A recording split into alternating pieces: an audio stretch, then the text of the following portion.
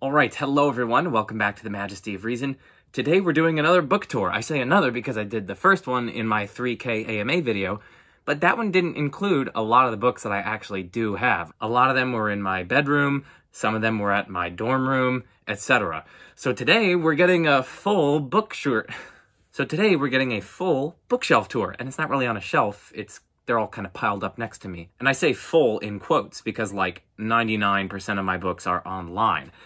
So, you're getting 1% of my books, but that's okay. It's 1% fine enough. Oh, and also stay tuned to the end if you want to see some bonus soccer. I also have a bonus soccer playlist where in some of my videos I put little bits of bonus soccer at the end. I like soccer, so...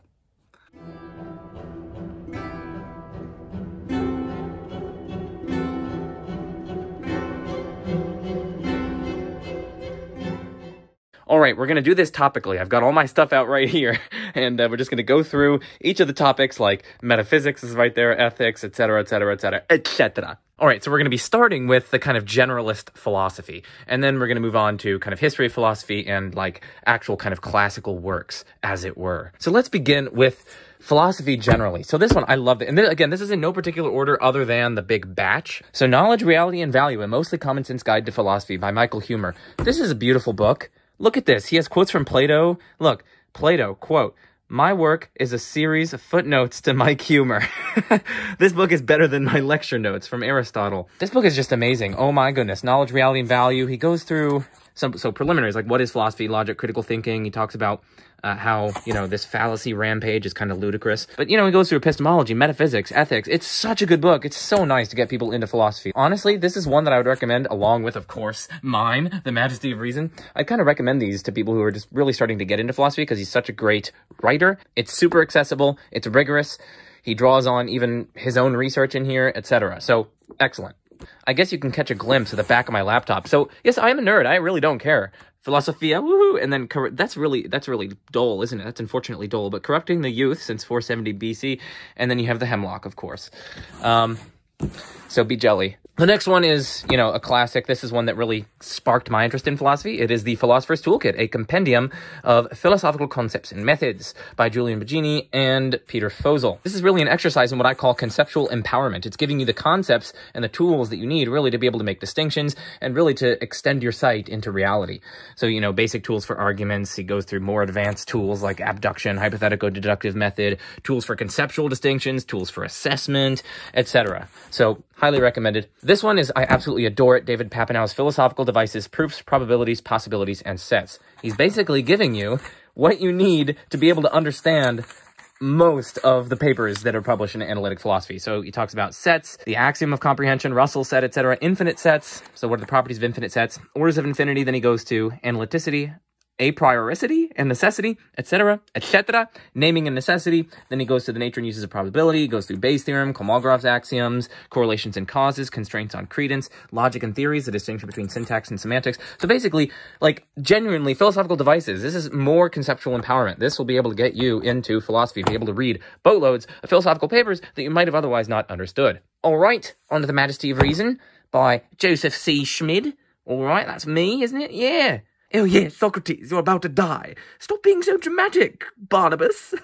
So this is indeed a guide to critical thinking. I've got a little sonnet there that I myself wrote. I wrote that sonnet in high school and I was proud of it, so I included it. And then, of course, 2 beautiful quotes from Pythagoras and Baruch Spinoza. You can pause it if you want to read those. Anyway, I go through setting the stage first, so that's about tribalism and how we can try to combat our tribalistic and polarizing instincts. And then I get into the methods and tools of critical thinking. And so that's basically like how to analyze arguments. What are different ways you can analyze arguments when a scientific study is used? How do you analyze that? How do you measure validity of psychological studies, for instance? Because those are brought up in various fields. How do you use Bayes' theorem in the context of philosophy, etc.? And then I go through 3 different tangible areas. So I go through scientism and I apply the methods and tools, same with laws of nature and mind. So yeah, pick up the book if you're interested. More precisely, the Math You Need to Do Philosophy, Eric Steinhardt. I've had him on my channel. He's a very, very interesting and funny guy. So this is indeed the Math You Need to Do Philosophy. I highly, highly recommend this. It's just beautiful. I mean, if you're like me, I really like math, so... But even if you don't like math, this is, again, more conceptual empowerment. It goes through sets and relations and information theory, semantics, machines, probability. What is a sample space? What is Bayes' theorem? How do you use this sort of thing? What are degrees of belief, etc.? So definitely check that out. Oh, this one is so beautiful. Just the Arguments, 100 of the most important arguments in Western philosophy. So let's just read the back, because I kind of want to give this a plug. And, you know, all these guys should, like, pay me or something. So this one says, philosophers don't just make claims, they give arguments. Does the existence of evil call into doubt the existence of God? Show me the argument. Will living a just life lead to happiness? Show me the argument. Philosophy starts with questions, but attempts at answers are just as important, and these answers require reasoned argument. Cutting through notoriously dense and verbose philosophical prose, the authors set 100 famous and influential arguments in context, including key quotations, to explain the original style and approach. Each argument is laid bare in its essential form, with premises and conclusions plainly identified and the form of the argument specified. Designed to offer a quick and compact reference to everything from Aquinas' 5 ways to prove the existence of God to the metaphysical possibilities of zombie minds, Just the Arguments is an invaluable one-stop argument shop. And it really is. Like, they go through, like, these central arguments in philosophy, 100 of the most important arguments in Western philosophy. And, you know, you'll see, like, Quine's 2 Dogmas of Empiricism, and, you know, they basically are enlisting the help of scholars in the field to basically put in syllogistic form the central arguments that have been developed in the history of Western thought. The next 2 go together, Philosophy 1 and Philosophy 2. So these are highly, highly recommended. Philosophy 1, a guide through the subject, edited by A.C. Grayling, and then Philosophy 2, further through the subject. These, again, are edited collections, and so it's basically just scholars in the field who are just basically writing introductory essays that give you a survey, like a lay of the land for each of the philosophical branches. So you got epistemology, philosophical logic, methodology. This one gets into ancient philosophy, ethics, and aesthetics. And then this one gets into philosophy of religion, philosophy of art, I think, is in here, etc. So I highly recommend these for people who want to get into philosophy further. Next up is The Experience of Philosophy, 6th edition by Daniel Kolak and Raymond Martin. This is basically like an edited collection that has some cool central essays that have been written in various fields in philosophy. So Daniel Dennett's, for instance, Where Am I? You have What's It Like to Be a Bat in here. You have just a lot of the really cool, like Kant, etc., John Stuart Mill, Bennett, just a lot of the kind of central things that you need to read if you want to get into philosophy. Like, it's got stuff on death, meaning, consciousness, experience, and reality. Ignore all this crazy I think I did a reading list at one point, and I was, like, crossing them off when I was finished. Anyway, it's got Anselm Aquinas, Pascal, Clifford, you know, it just goes through everything, basically. So it's a really nice, like, anthology of primary texts. So this is really valuable. Next up is just, you know, your Barnes & Noble Philosophy 1 and 101. It's kind of illustrated, I think. Was it? No, I was wrong. But anyway, it's pretty good. It's a nice, simple introduction that you could give to your uncle at Thanksgiving. This one is kind of a companion to this Just the Arguments. It's Bad Arguments, 100 of the most important fallacies in Western philosophy. Now, beware of, you know, just pointing out fallacy, fallacy, fallacy everywhere you see an argument that you might think goes wrong. That's not the way we go about critical thinking. But this does go through some pretty interesting and important fallacies that people should be aware of. Things like mistakes in reasoning. So it goes through formal fallacies and informal fallacies, like fallacies of relevance, burden of proof, illicitly shifting that, fallacies of presumption, etc. And it also goes through some biases. So you can see, for instance, confirmation bias. This one is, I haven't read this one actually. Yeah, it's Kevin Vost maybe? How to Think Like Aquinas. I think this is actually my father's. I kind of stole it from him. It says a sure way to protect your mental powers. So, I mean, I think it's got things in here like tips on how to memorize things. It's kind of cool. And basically like tips on how to navigate streams of knowledge, just to speak slowly and carry a big heart and mind, etc. So it looks interesting. I really should. I mean, it looks, you know, not super in-depth philosophy, but still, this is, I mean, it could be interesting. So I also haven't read this one, but 6 Questions of Socrates by Christopher Phillips, a modern-day journey of discovery through world philosophy. And then, of course, for the general philosophy, you have to know how to write in philosophy, at least if you're doing classes and at least if you're publishing. So this is one that's really recommended, Louis Vaughan, Writing Philosophy, A Student's Guide to Reading and Writing Philosophy Essays. So if you want to know, how do you read all these sorts of things, you can get this book. It's like, it tells you how to read them, how to decipher arguments, what are some of the clue words, and also tells you how to write and structure essays and so on, like how do you read philosophy, how do you read an argument, knowing the basics of deductive and inductive arguments. So this is pretty good. And then, of course, the acclaimed Elements of Style. So yeah, this is basically like how to be a good writer. So elementary rules of usage, etc. All right, so we're done with general philosophy, and now we are on to history of philosophy / kind of classics. So the first up for history of philosophy, and I think I have more of these. So I said that this collection was basically complete, but it's actually probably 99% of my physical books. I think I have more of these because I know that they come in many, like, you know, you could have these stacked up all the way up here. But anyway, here are 2 that I picked out. These are Frederick Copleston's histories of philosophy, and they are relatively unparalleled in terms of histories of philosophy. They're just stellar. So this one is, yeah, Greece and Rome from the pre-Socratics to Plotinus, and then Descartes, René Descartes to Leibniz, Hobbes, Hume, Wolff, Kant. Anyway, onward we march to Al-Ghazali, as Craig would say, on knowing yourself in God. This one's really interesting. We had to read this for our history of medieval philosophy class. It's interesting. It talks about, like, it's a lot of it is about the nature of humans, but also the nature of God. So it's super interesting. And he talks about, like, different analogies for humans, like, I think it was like a wolf and a pig and these other sorts of things. And it's highlighting different aspects and dispositions that humans have and how to cultivate ones that are better. Super interesting stuff by Al-Ghazali. Next up is Teresa of Avila, the book of her life. She just basically details some of her mystical experiences. We had to read this for one of my classes with Paul Draper. It was interesting because she is unparalleled in her ability to articulate the phenomenology of her mystical experiences. She gives, like, analogies, and, I mean, although it's still kind of ineffable, right, she's still able to convey a lot of what she was feeling, the states in which she was in. Like, by her lights, she was able to decipher whether or not it was a divinely originated mystical experience. I'd say if you're looking to study religious experience, it's something that you could definitely pick up. Rudolf Otto, Das Heilige, the idea of the holy. This is one of Paul Draper's absolute favorite books. He basically just talks about the numinous experiences. Numinous experiences are something like, it's almost like you have feelings of mystery, of awe, of being overpowered by something, a kind of sense of energy or urgency, a kind of liveliness.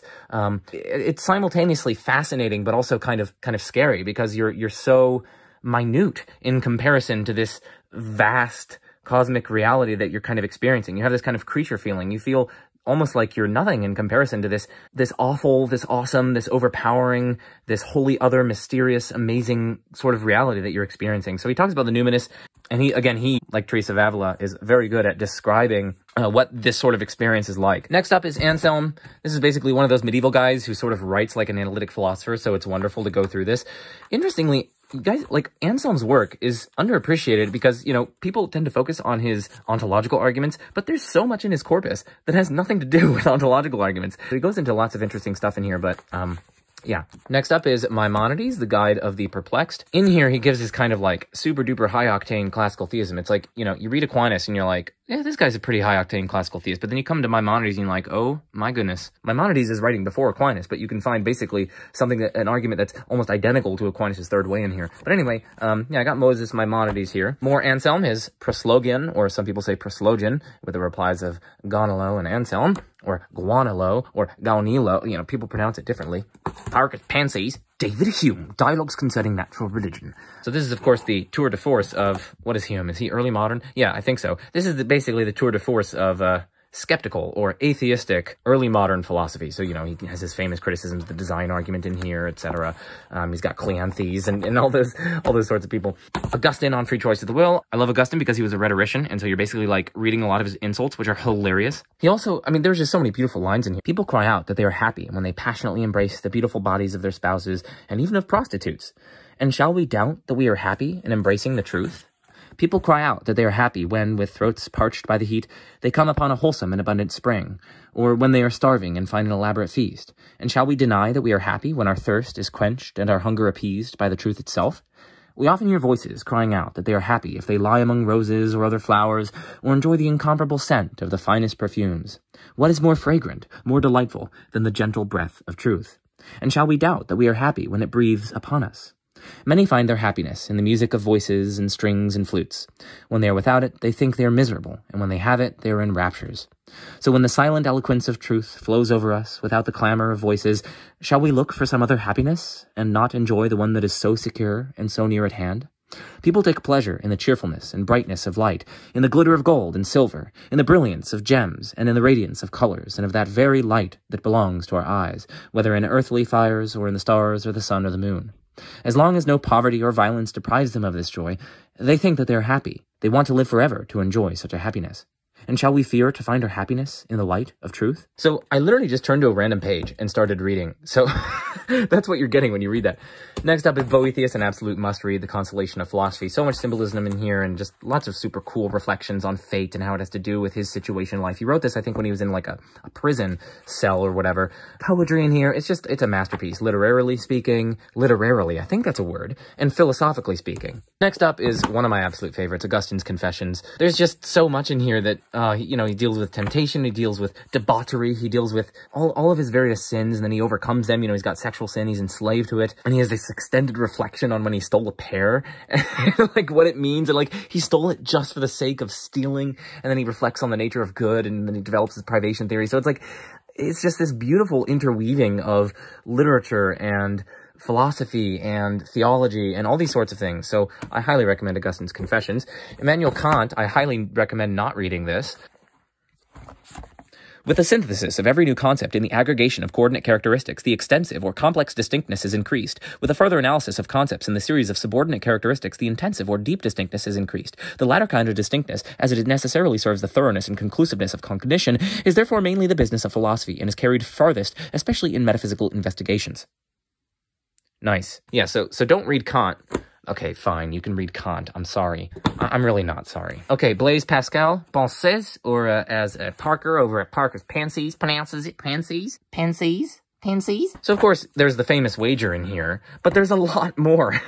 So, Pascal is one of the most underrated Christian thinkers in the tradition, so check it out if you're interested in that. David Hume, Selected Essays. That's a beautiful cover, isn't it? Oh my goodness. So if you want to look into Hume, you can get this book. And finally, for history/classics, again, I know I don't have any, like, Plato or Aristotle in here. That's because I have them virtually, people. George Berkeley. If you say Berkeley, we can't be friends. A treatise concerning the principles of human knowledge. Of course, that's just the shortened title, A Treatise Concerning the Principles of Human Knowledge. It's really A Treatise Concerning the Principles of Human Knowledge, Part 1, wherein the chief causes of error and difficulty in the sciences, with the grounds of skepticism, atheism, irreligion, are inquired into. By George Berkeley, M.A. Fellow of Trinity College, Dublin. Edited with an introduction by Kenneth P. Winkler. Oh, yes.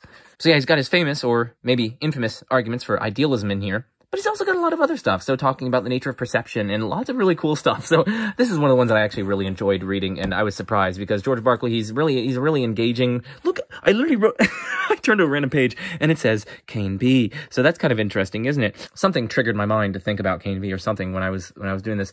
You can see I underlined a lot, but that's because this is probably a portion that I had to write an essay on. So I was basically underlining things that I could nonsense. Oh my goodness. Yeah, so I was probably underlining things that I could potentially quote. Very underrated as well. Him and Pascal are quite underrated. All right, so that concludes the history of philosophy and classics together with together with philosophy more generally. So if we compare the theories. Anyway, now we are on to free will, and I only have 3 books. So this is the one that I'd recommend you get first out of those, because it is a really good introduction by Robert Cain. He's one of the biggest players in the field. And yeah, it's a really good introduction. It talks about the consequence argument and manipulation arguments and what are actions and what are different theories of action, agent causal theories, event causal theories, non-causal theories. How does indeterminism play into this? The luck objection. All these different sorts of really cool things, right? It's very accessible. This is one that's not going to be super duper technical. If you have a passing interest in philosophy, you're going to be able to understand this if you pick it up. So this is one that I highly recommend picking up first. For those who are interested in more daunting tasks, get this. This is unparalleled in terms of being a book on free will.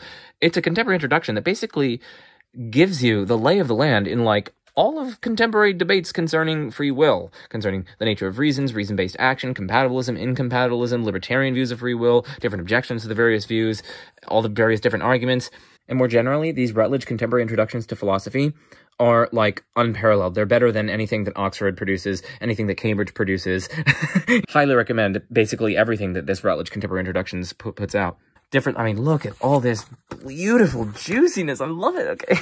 Look at all this beautiful juiciness. Never thought I'd say that. And the next one, edited by John Martin Fisher and Patrick Todd, Freedom, Fatalism, and Foreknowledge. This is kind of the intersection between metaphysics, philosophy of time, philosophy of religion, philosophy of language, lots of cool areas that are intersecting here. But it's an edited collection, and it basically looks at arguments for fatalism, looks at the problem of foreknowledge and how these sorts of things, basically just different challenges to free will. So those are the 3 books on free will that we're going to be going through. And next up is ethics. So, first up, this is another one of those where if you have no training in philosophy, you can absolutely pick this up and understand basically every single word. So this is amazing. It's Applied Ethics, an impartial introduction by Liz Jackson, Tyrone Goldschmidt, Dustin Crummett, and Rebecca Chan. I've had 3 out of 4 of those authors on my channel. Yeah, so it talks about abortion, animal ethics, environmental ethics, charitable giving, punishment, disability, etc. And it really is an impartial introduction. You're going to hear both sides, and they trace out the dialectic. They say, like, here's the argument, here's an objection, and then they have, like, reply to objection, reply to reply. Like, you should see some of these. It gets kind of funny. Look, reply to the reply, to the reply, to the reply, to the reply.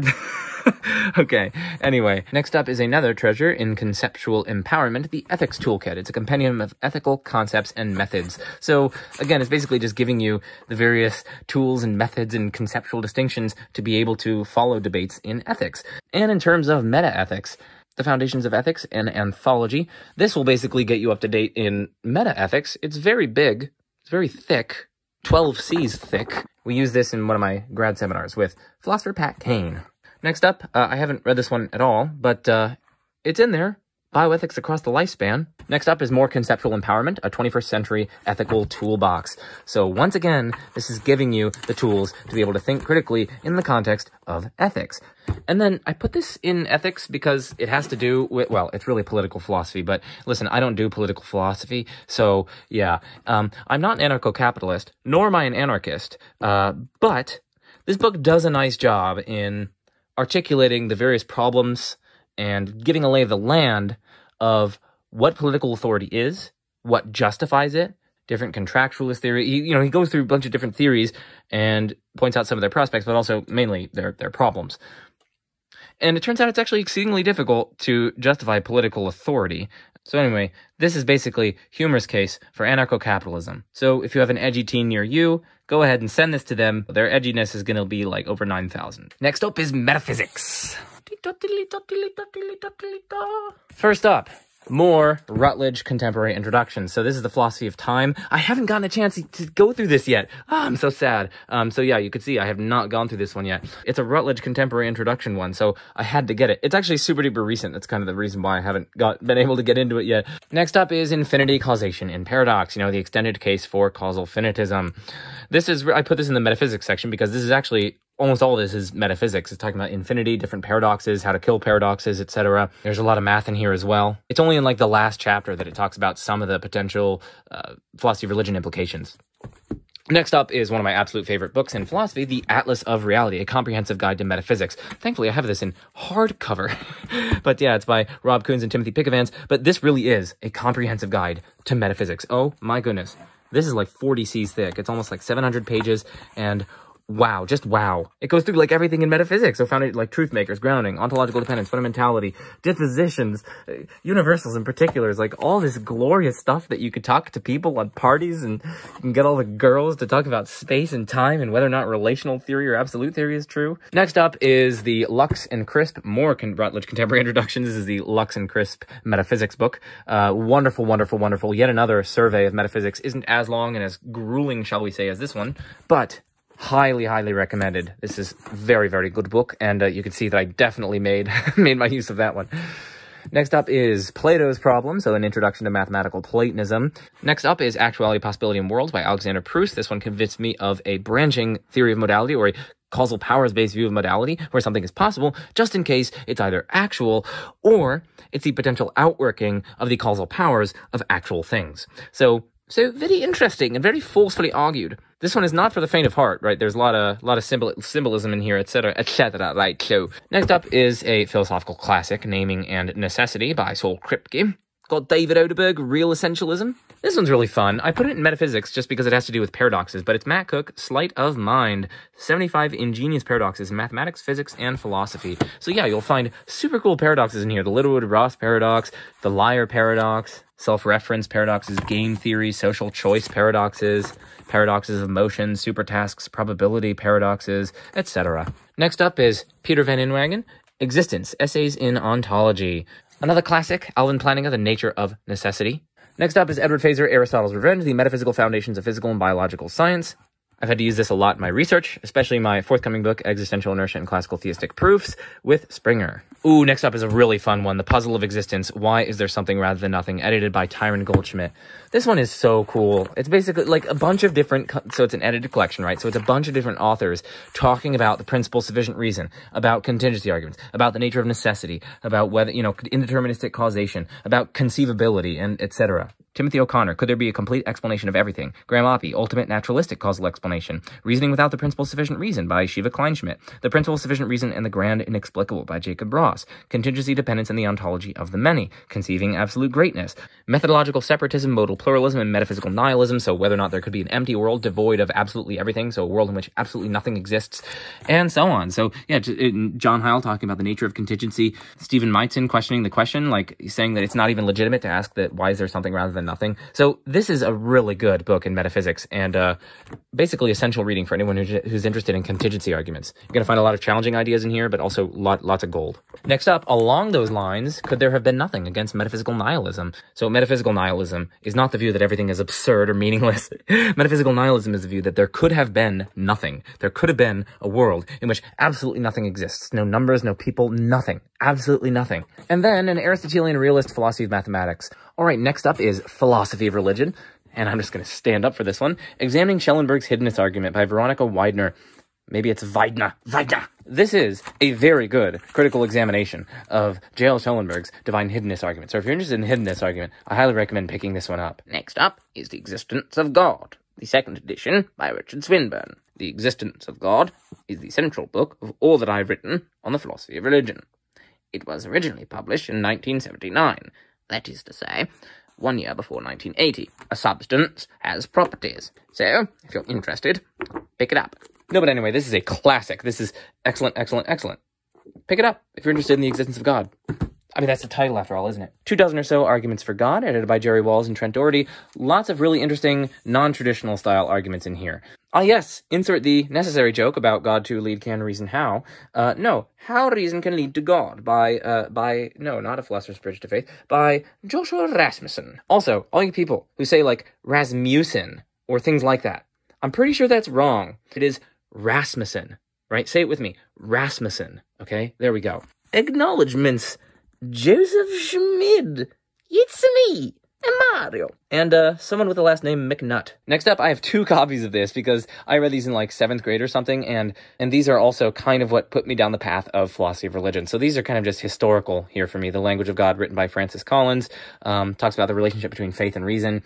Talks about how Christianity is compatible with evolution and makes the case for theistic evolution. Divine Omniscience and Human Free Will, a Logical and Metaphysical Analysis. So check that one out if you're interested. The Contradictory Christ. J.C. Beale. I've had him on my channel. I had him on with Mike DeVito. Both of them are working on super fascinating stuff having to do with non-classical logics and the possibility of gluts. And lo and behold, this is signed by the man himself, J.C. Beale. Basically, for those of you who don't know, he argues that precisely that. Christ is a contradictory being.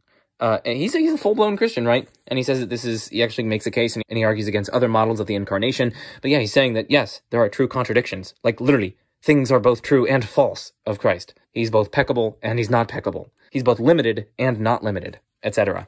Precisely because he has a human nature and a divine nature. Right? It's precisely because he has these 2 natures that you get these incompatible predicates being true of this one thing, Christ. Next up, this one's pretty interesting, and I draw on some... Oh no, what are you doing? I draw on some of this in my forthcoming Springer book, but yeah, Change of the Arrow of Time and Divine Eternity in Light of Relativity Theory by Daniel Saudik. A really interesting and innovative book.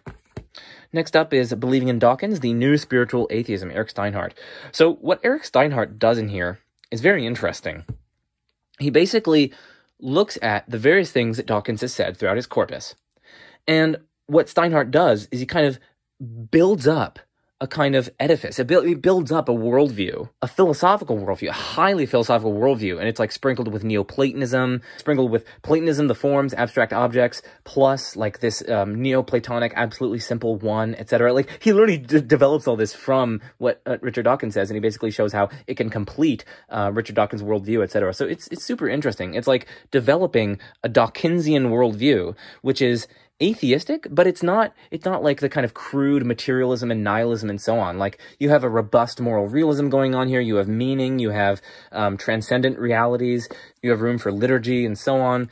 It's super interesting. He explores the spiritual dimensions of Richard Dawkins' books, and he develops a kind of worldview on the basis of it, and he makes room for meaning and purpose in life, really like objective, true meaning and purpose, an appreciation of Platonic beauty and truth, a deep belief in the rationality of the universe, and an aversion to both scientism and nihilism. So this is an antidote to all the people who say that, like, atheism is, inextricably tied to this atheistic, reductive, materialistic worldview. No, like this is bordering on, like, Pythagorean or Platonic mysticism almost, but it's atheistic nonetheless. So atheism is perfectly compatible with there being, like, super robust, maybe we can say metaphysically profligate views of reality. Next up is James Sturba. Is a good God logically possible? He develops a new logical problem of evil in here. Logical problems of evil don't work, right? So it fails. But, it's a good attempt, isn't it? Ah, yes, Peter Berger, The Sacred Canopy. So this is more so like almost sociological theory of religion. Next up is The Problem of Animal Pain, A Theodicy for All Creatures Great and Small by Trent Doherty. Very interesting response to the problem of animal suffering.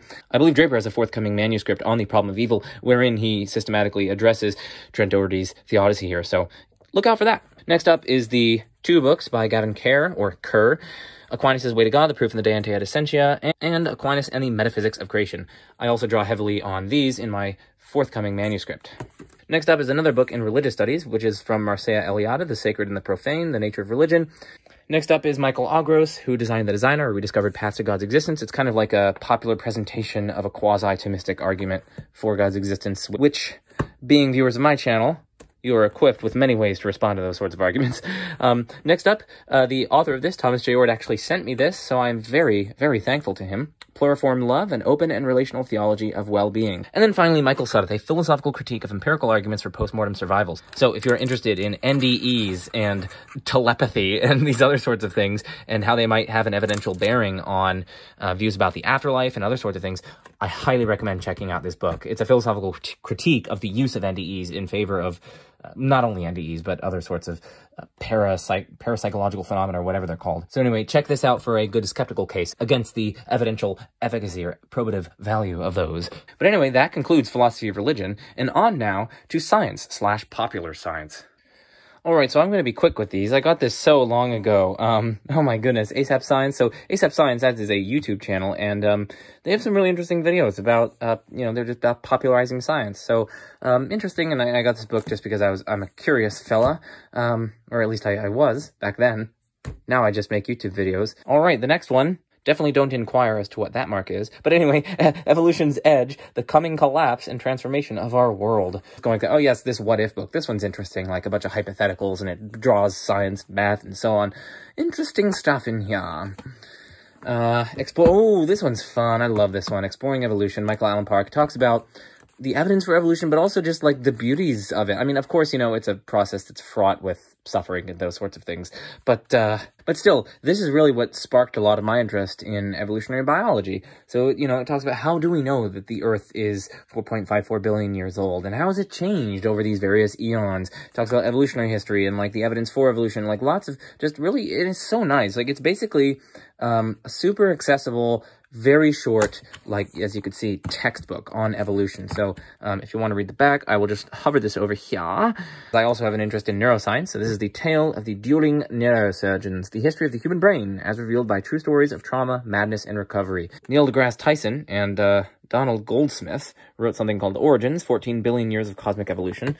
Ah, yes, God, evolution, and the question of the cosmos. Origins. So, I remember getting this when I was like in 7th or 8th grade, when I was really interested in the relationship between science and faith and evolution and how it related to Genesis and so on. Ah, yes, a short guide to writing about biology. The complete middle school study guide to everything you need to ace science in one big fat notebook. Okay. This is kind of more conceptual empowerment, right? If you know what an amplitude is and crest is and wavelength and these sorts of things, like different properties of waves and resistance and all these sorts of things, buoyancy and density. So anyway, like these sorts of things, they seem kind of simple, but like if you equip yourself with these sorts of things, like you'll be able to engage, for instance, in debates concerning philosophy of science, because you have more things, you have more knowledge in your toolkit about how science works and these various concepts. You can bring in examples. So some of it sounds kind of simple, but anyway. Mark Lane, The Vital Question. I remember getting this one, but unfortunately I didn't read it. So yeah, Energy, Evolution, and the Origins of Complex Life. Richard Dawkins, The Selfish Gene. Did you know, fun fact, Richard Dawkins was the inventor of the word meme. So yeah, Dawkins. You can thank Dawkins for meme culture. But yeah, I kid you not, he's the one who introduced meme into basically the English language. Now, of course, he kind of introduced memes as like units of cultural transmission, I think, and they're basically the cultural analogs to biological genes. And he says that they basically undergo their own kind of evolution and replication and so on. And they face their own kind of selective pressures. So it's interesting stuff. So yeah, but... Meme Lord Dawkins. Ah, yes, visualized Earth in 60 seconds. Steven Pinker, How the Mind Works. Oh, crap. Ah, I love this book. So, you know, I'm quite critical of Dawkins. Show me the evidence, show me the evidence, show me the evidence. Show me the evidence, show me the evidence. But his stuff in biology, especially popularizing biology, is just stellar. Like, this is really good. The Greatest Show on Earth. Wow, this talks about the evidence behind evolution, and it conveys it so wonderfully. So if you have a creationist friend, you can send this to them, and it might help them see the truth. All right, done with science. Now on to self-help/math. Keep your brain alive. This is interesting. These are like aerobic exercises to help prevent memory loss and increase mental fitness. So basically it just talks about different things you can do. Big brain games. It should be Giga Chad brain games. Okay, yeah. So this just contains a lot of really interesting challenges, like with numbers and so on. This one is super interesting. Moonwalking with Einstein. Oh my goodness. This one like changed my life. This was so interesting. Basically shows you how, like, there are these competitions. You might not know this, but there are these competitions. And I think they're called like, memory championships or something like that. But like, people enter into them, just these normal people. But they train their memory in certain ways, and they have various tools. And they go into these memory competitions, and they're able to memorize decks of cards, an entire deck of cards, in like 2 minutes, you know, things like that. Like they study it, and I think some of them have gotten under 2 minutes, but they have these really interesting systems. So it's like they use the method of loci or whatever that you guys might have heard of. This basically just goes through how to memorize these sorts of things. You can memorize speeches and poems by doing it. You can do it with, it's so interesting. Okay, anyway, 100 essential things you didn't know. Okay. Entertain your brain. This is more of the big brain game sort of thing. And then, yes, my beloved math contests. So I did a lot of math contests, as you can see.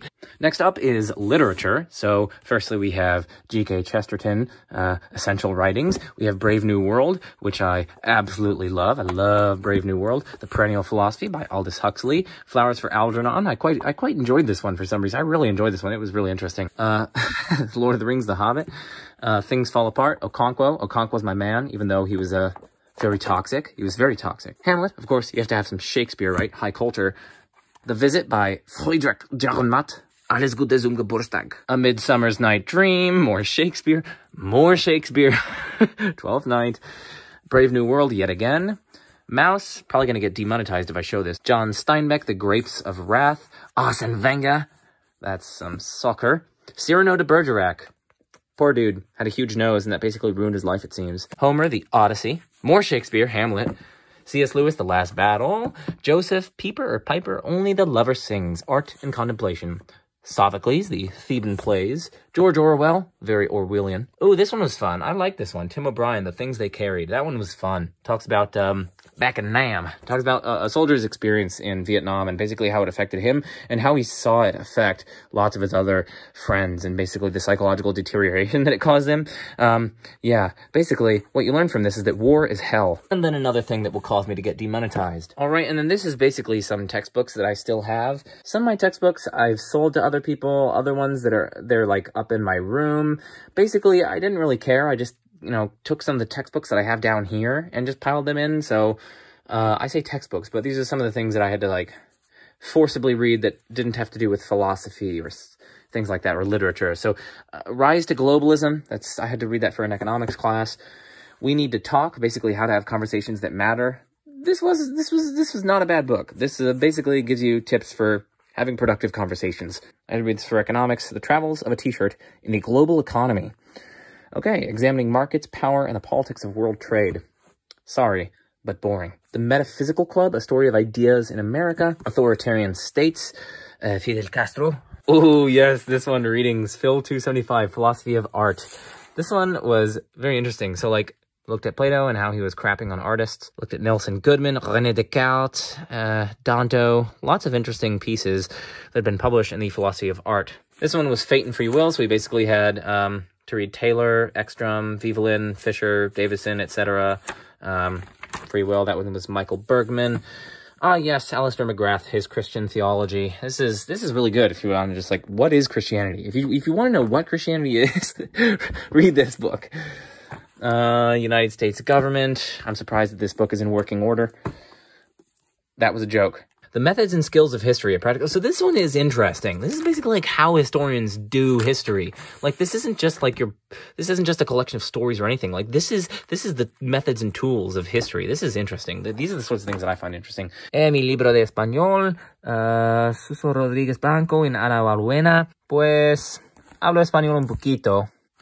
Fue interesante. And then, oh, glorious. Yeah, so this is yet another Spanish book. Realidades 2, edición digital.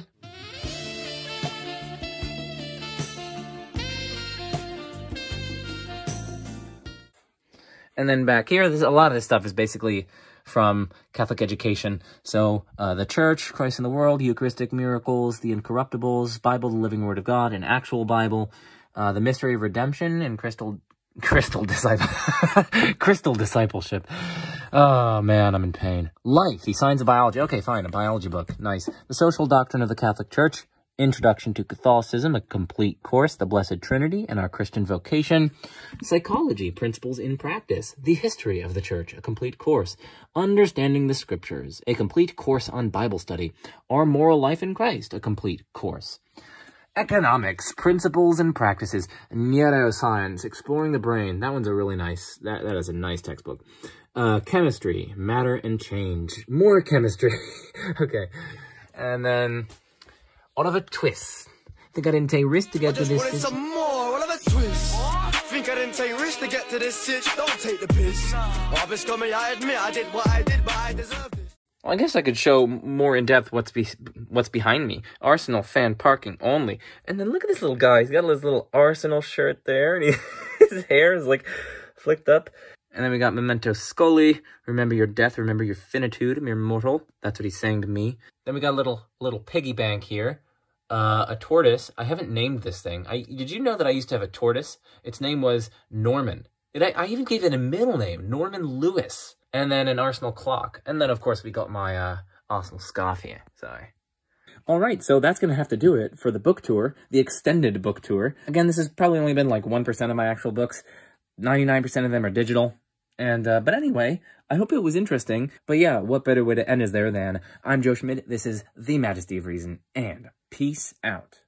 Good Lord, what you don't say, what you don't. I did it just for you. I did it just for you. I did it just for you, and you just don't care. There are all them other dudes by your side. You could let them ride off to the sunset. I'm a sunrise. Why don't you want to collaborate? Even though I make mistakes. Oh yeah, I'm not a bad guy. I ain't all put together. But if you stick around, you gon' see I'm getting better. And I did it just for you. I did it just for you. I did it just for you. And you just don't care. I did it just for you. I did it just for you. I did it just for you. And you just don't care. This could be a Cinderella story for a fella. If you let a brother come and spend a minute, but you only got a penny, and I got it from my lovers. But if I get something worth a penny, I can invest in it. Be the best investment you ever made. I'm invested, but you don't care. It's interesting that you don't care, but you care about some less interesting guys. Those guys are whack. Just bring it back. Bring it back to me, 'cause I did it just for you. I did it just for you. I did it just for you, and you just don't care. I did it just for you. I did it just for you. I did it just for you, and you just don't care. Get that drink in your cup, in your cup. Sip that drink, lift it up, lift it up. Point your fingers at your boo.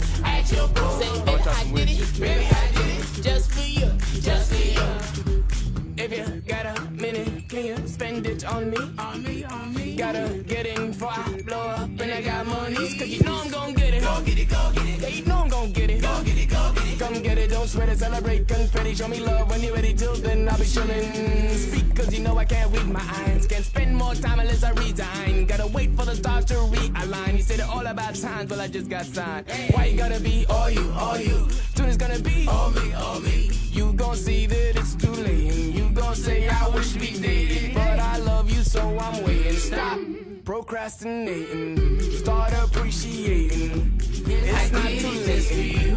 I did it just for you. I did it just for you, and you just don't care. I did it just for you. I did it just for you. I did it just for you, and you just don't care. Baby, I did it. Baby, I did it just for you. Just for you. Baby, I did it. Baby, I did it just for you. Just for you. Did it. Did it. Did it. Did it. Just for you. Just for you. Did it. Did it. Did it. Did it. Just for you. Just I did it just for you. I did it just for you. I did it just for you, and you just don't care. I did it just for you. I did it just for you. I did it just for you, and you just don't care.